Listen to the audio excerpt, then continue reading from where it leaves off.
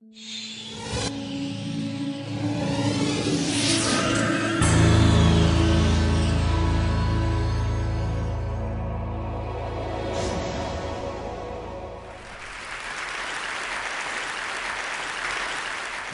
Edgerton inspired us with awe and curiosity with this photo of a bullet piercing through an apple, an exposure just a millionth of a second. But now, 50 years later, we can go 1,000,000 times faster and see the world not at 1,000,000 or 1,000,000,000, but 1,000,000,000,000 frames per second. I'll present you a new type of photography, femtophotography, a new imaging technique so fast that you can create slow motion videos of light in motion. And with that, we can create cameras that can look around corners beyond line of sight or see inside our body without an X-ray, and really challenge what we mean by a camera. Now, if I take a laser pointer and turn it on and off in 1/1,000,000th of a second, which is several femtoseconds, I'll create a packet of photons barely a millimeter wide. And that packet of photons, that bullet, will travel at a speed of light, and again, 1,000,000 times faster than an ordinary bullet. Now, if you take that bullet and take this packet of photons and fire into this bottle, how will those photons shatter into this bottle? How does light look in slow motion?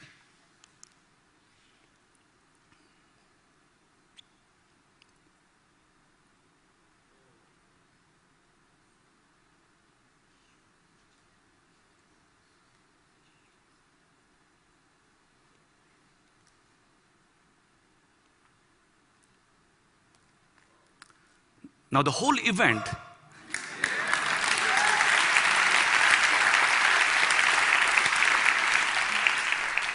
Now remember, the whole event is effectively taking place in less than a nanosecond. That's how much time it takes for light to travel. But I'm slowing down in this video by a factor of 10 billion so you can see the light in motion. But Coca-Cola did not sponsor this research. Now, there's a lot going on in this movie, so let me break this down and show you what's going on. So the pulse enters the bottle, our bullet, with a packet of photons. They start traveling through, and they start scattering inside. Some of the light leaks, goes on the table, and you start seeing these ripples of waves. Many of the photons eventually reach the cap, and then they explode in various directions. As you can see, there's a bubble of air, and it's bouncing around inside. Meanwhile, the ripples are traveling on the table. And because of the reflections at the top, you'll see at the back of the bottle, after several frames, the reflections are focused.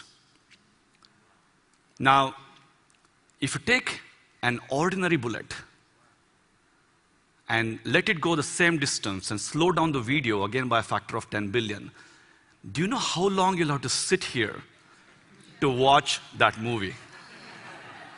A day, a week, actually a whole year. It'll be a very boring movie of a slow, ordinary bullet in motion. And what about some still life photography?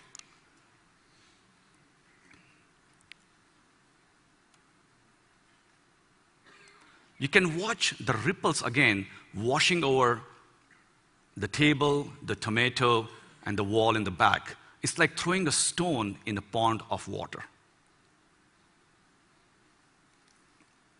By the way, this is how nature paints a photo, one femto frame at a time. But of course, our eye sees an integral composite. But if you look at this tomato one more time, you will notice as the light washes over the tomato, it continues to glow. It doesn't become dark. Why is that? Because the tomato is actually ripe, and the light is bouncing around inside the tomato, and it comes out after several trillionths of a second. So in the future, when this femto camera is in your camera phone, You might be able to go to a supermarket and check if the fruit is ripe without actually touching it. So how did my team at MIT create this camera? Now, as photographers, you know, if you take a short exposure photo, you get very little light. But we're going to go 1 billion times faster than your shortest exposure. So you're going to get hardly any light. So what we do is we send that bullet, those packet of photons, millions of times, and record again and again with very clever synchronization. And from the gigabytes of data, we computationally weave together to create those femto videos I showed you. And we can take all that raw data and treat it in very interesting ways. So Superman can fly. Some other heroes can become invisible. But what about a new power for a future superhero? To see around corners. The idea is that we're going to shine some light on the door. It's going to bounce, go inside the room. Some of that are going to reflect back on the door and then back to the camera. And we're going to exploit this multiple bounces of light. And it's not science fiction. We have actually built it. On the left, you see our femto camera. There's a mannequin hidden behind a wall, and we're going to bounce light off the door. So after our paper was published in Nature Communication, it was highlighted by nature.com, and they created this animation.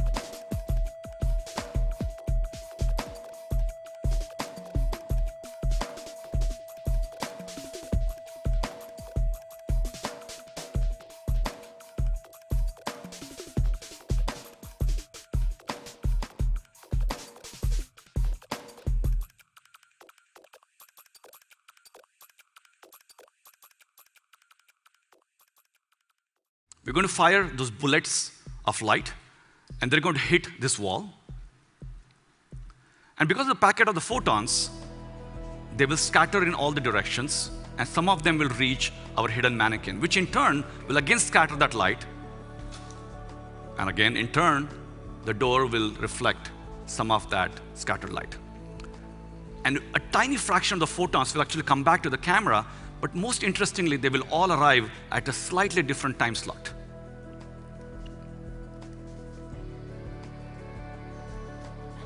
And because we have a camera that can run so fast, our Femto camera, it has some unique abilities. It has very good time resolution, and it can look at the world at the speed of light. And this way we know the distances, of course, to the door, but also to the hidden objects, but we don't know which point corresponds to which distance.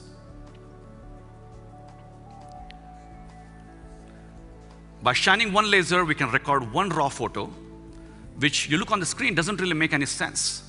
But then we're going to take a lot of such pictures, dozens of such pictures, put them together, and try to analyze the multiple bounces of light. And from that, can we see the hidden object? Can we see it in full 3D? So this is our reconstruction.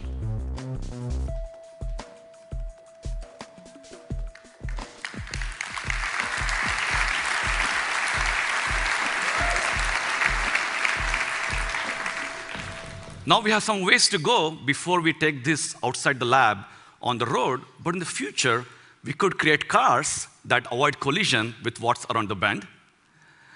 Or we can look for survivors in hazardous conditions by looking at light reflected through open windows. Or we can build endoscopes that can see deep inside the body around occluders, and also for cardioscopes. But of course, because of tissue and blood, this is quite challenging. So this is really a call for scientists to start thinking about femtophotography as really a new imaging modality to solve next generation of health imaging problems. Now, like Doc Edgerton, a scientist himself, science became art, an art of ultra-fast photography. And I realized that all the gigabytes of data that we're collecting every time is not just for scientific imaging, but we can also do a new form of computational photography with time-lapse and color coding. And when you look at those ripples, remember, the time between each of those ripples is only a few trillionth of a second. But there's also something funny going on here. When you look at the ripples under the cap, the ripples are moving away from us. The ripple should be moving towards us. What's going on here? It turns out, because we're recording nearly at the speed of light, we have strange effects. And Einstein would have loved to see this picture. The order at which events take place in the world appear in the camera with sometimes reversed order. So by applying the corresponding space and time warp, we can correct for this distortion. So whether it's for photography around corners, or creating next generation of health imaging, or creating new visualizations, since our invention, we have open sourced all the data and details on our website. And our hope is that the DIY, the creative, and the research community will show us that we should stop obsessing about the megapixels in cameras and start focusing on the next dimension in imaging. It's about time. Thank you.